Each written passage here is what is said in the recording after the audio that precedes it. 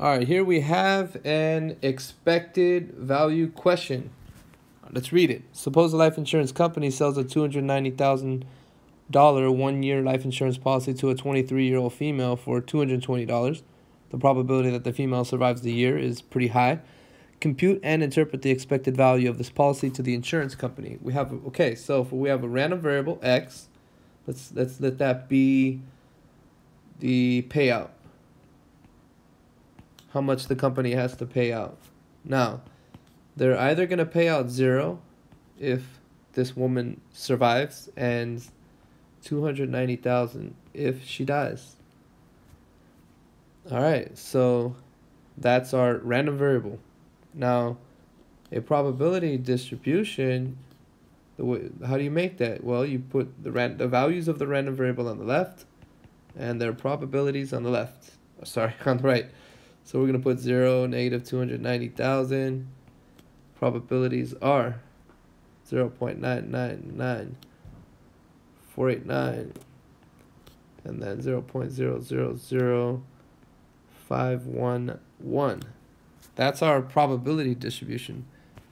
The expected value equals to the sum of the products, x times p of x. You can do that on the calculator, but in this problem, there's not a long list. So the expected value is 0 times whatever, 0.99. We don't need to put that in the calculator because that's 0.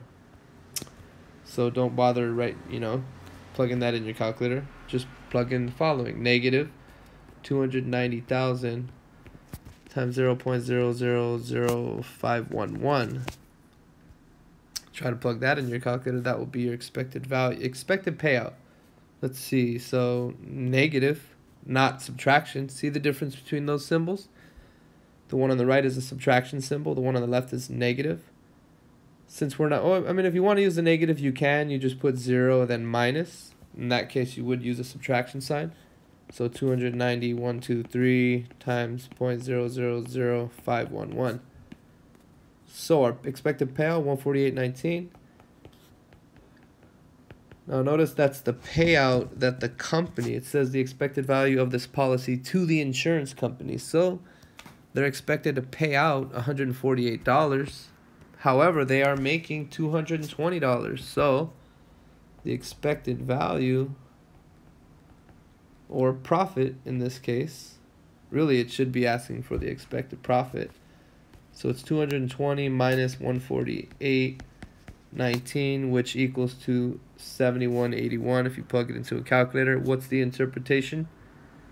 The insurance company, now notice how they're never really going to pay out 71.81. They're always going to pay out 290,000. So it's weird that the expected profit to the company is 71. Now, they're going to make $220. They're never going to make 71.81.